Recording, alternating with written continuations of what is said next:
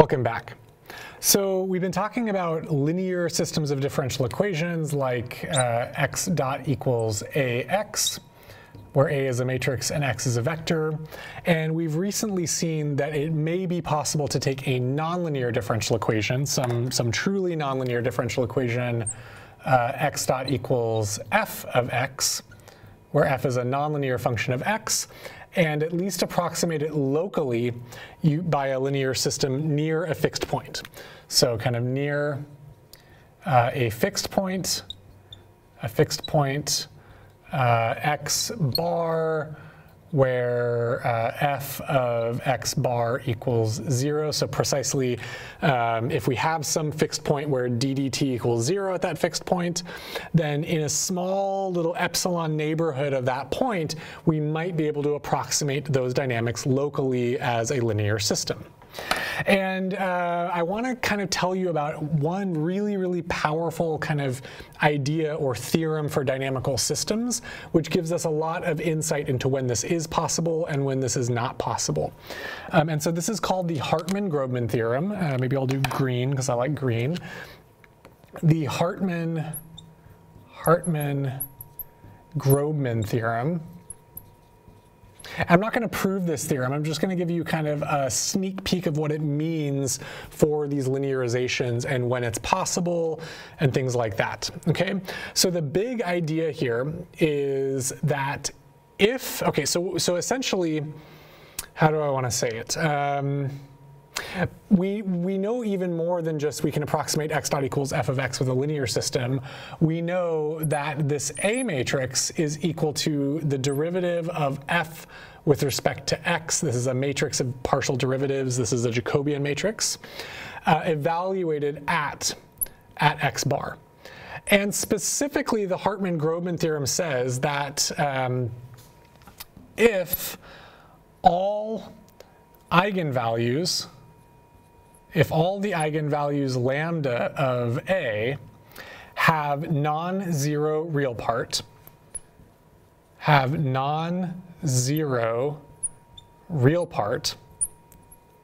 meaning they have the form lambda equals A plus or minus IB, where A is not equal to 0.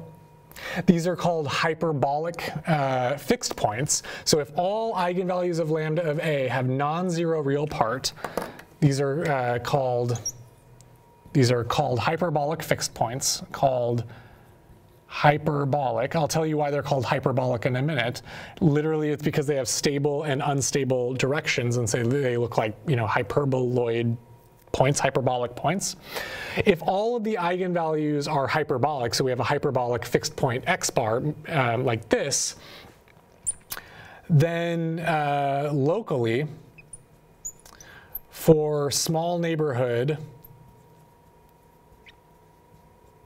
around x bar, then the linearized dynamics, then the linearized system, the linearized dynamics, given by this, you know, x dot equals ax, it has, so we call this topological conjugacy or topologically equivalent. But what I mean is then locally for a very small neighborhood around my fixed point, these linear dynamics are kind of smoothly, deformably equivalent to the dynamics of the true honest-to-goodness nonlinear system.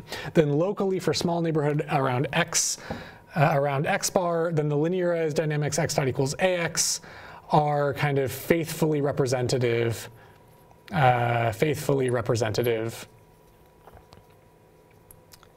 of the full nonlinear system. I'm being intentionally vague here. This is a very precise mathematical theorem, and it requires technical language to say it very precisely, and it requires even more technical language to prove that it's true. But I'm going to draw you a picture and tell you what I mean. What I mean is that if I have some fixed point, and maybe I'll actually draw I'll draw one in blue for my nonlinear system. And let's say over here, I linearize that nonlinear system to find this A matrix, and I check that all of the eigenvalues of this A matrix are hyperbolic, meaning they have non-zero real parts. So they all have either a positive or a negative real part. A is either positive or negative, but not zero for all of my eigenvalues. I'm just going to draw an example. So let's say it has a stable eigenvector with a stable eigenvalue, and let's say it has an unstable eigenvector with an unstable eigenvalue. So again, that would be a hyperbolic fixed point, a saddle point, because in this direction A is negative, and in this direction A is positive, but A is never zero for either of my eigenvalues. Then the Hartman-Grobman theorem says is that my full-blown super-duper nonlinear system, at least near this fixed point, is going to look very, very similar structurally. It's going to have the same kind of stable and unstable direction coming out of it that my linearization does.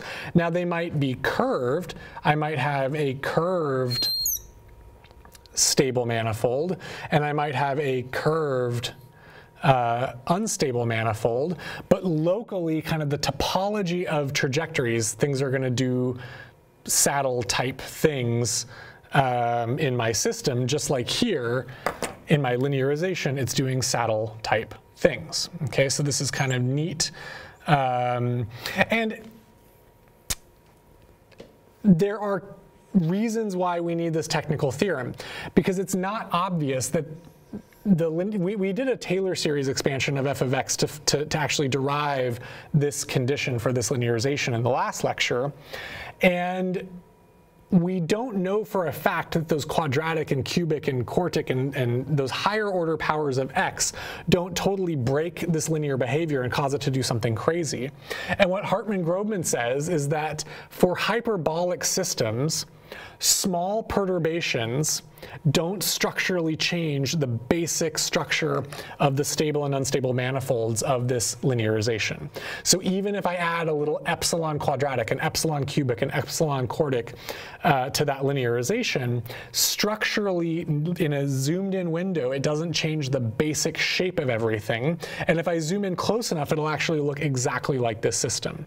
So it basically gives me a condition for when I can expect structural robustness of my linearization, even when I add those small epsilon and epsilon squared nonlinear terms from my Taylor series. That's kind of what Hartman-Grobman is saying. This does not work for center points. Hartman-Grobman explicitly says it only has to work for these hyperbolic points if A equals 0. If I have a center fixed point, if my linearization has eigenvalues plus or minus I, so that my linearization is literally just these concentric circles in a center, when I add an epsilon cubic to this, I could easily break this kind of symmetry and get something that's either stable, a stable sink or an unstable source, just by adding those teeny tiny, tiny, tiny epsilon, arbitrarily small epsilon quadratic and cubic and quartic terms. And so center points and points that are non-hyperbolic are not always structurally stable. So this hyperbolic points are what are called structurally stable. This is structural stability. Structural stability. For these hyperbolic points, for things like saddles, if I had something that was a pure source, it would remain a pure source locally near that fixed point, because all of my eigenvalues would have positive real part, and it would be a hyperbolic fixed point. But these centers do not have structural stability, and the Hartman-Grobman does not guarantee that the nonlinear system near that fixed point looks anything like the linearization. And this is like, there are whole really interesting classes on dynamical systems and differential equations that only focus on this weird case of non-structurally stable center manifold bifurcations. Like, this is one of my favorite fields of dynamical systems, is what can go wrong for center directions, for center fixed points. If you perturb the system or breathe on the system the wrong way, how does it break? And that's really, really interesting in dynamical systems theory, is to understand things like bifurcations. It turns out, as you increase the Reynolds number of a fluid flow, sometimes you have these bifurcations occurring. But the Hartman-Grobman guarantees that for this large class of systems where we have hyperbolic fixed points, where we have stable and unstable manifolds and nothing else, or stable and unstable eigenvectors and no neutrally stable eigenvectors, then you get this structural stability at least zoomed in close to that fixed point. Away from that fixed point, all bets are off. I could have, this saddle point here, and it could, do something funky, and there could be a fish orbit over here. I mean, I was just, having fun drawing stuff. But away from that fixed point, all bets are off.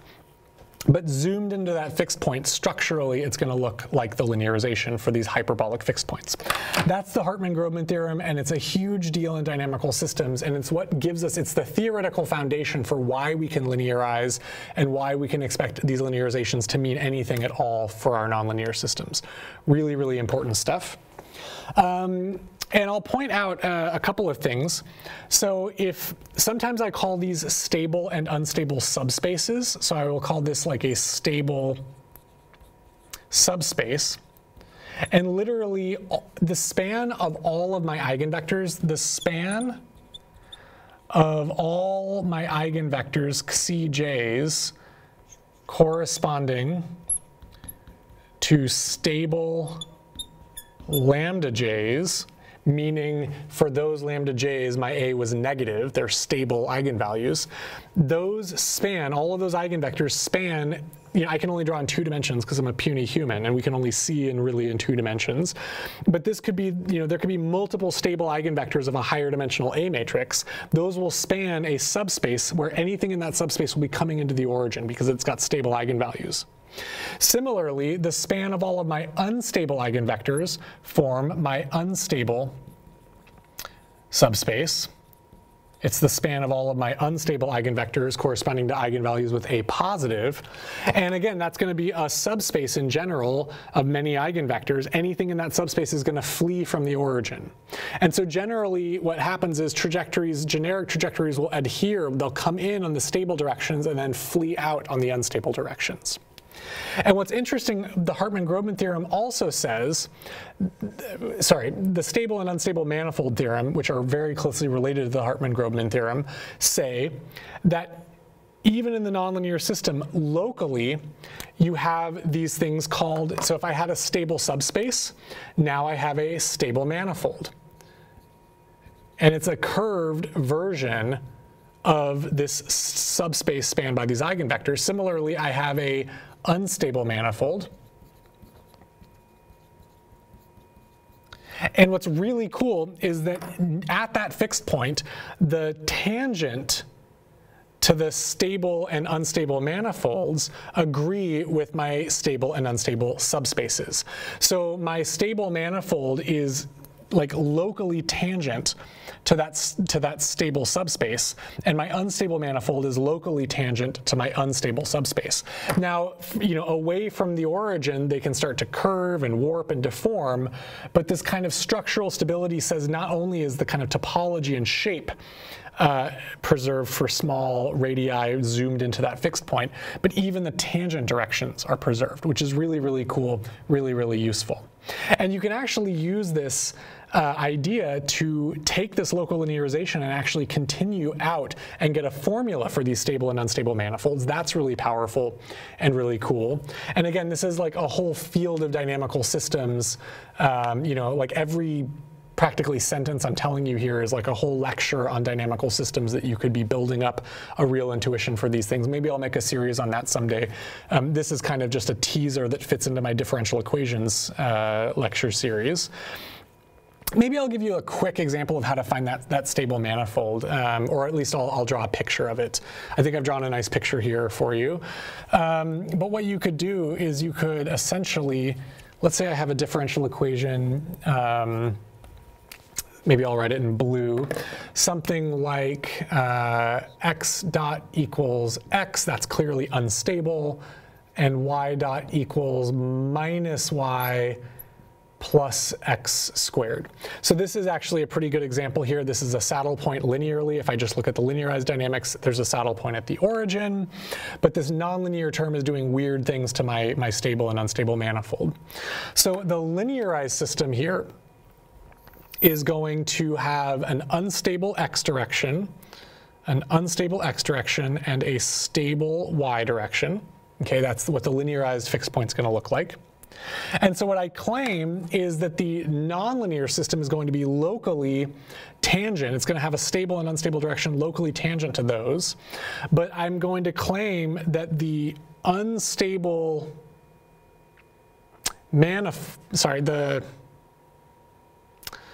the part that's tangent to this x vector here is going to be curved like this. Okay, so there's going to be some curved manifold here. And actually I'm going to call this is actually going to be called the stable manifold, because it's like literally what everything's attracting onto. So it's actually attracting on stably to this manifold. And then trajectories are going to be carried away on this manifold.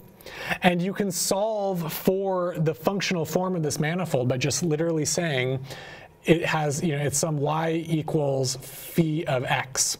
That is what this manifold is, y equals phi of x, at least locally.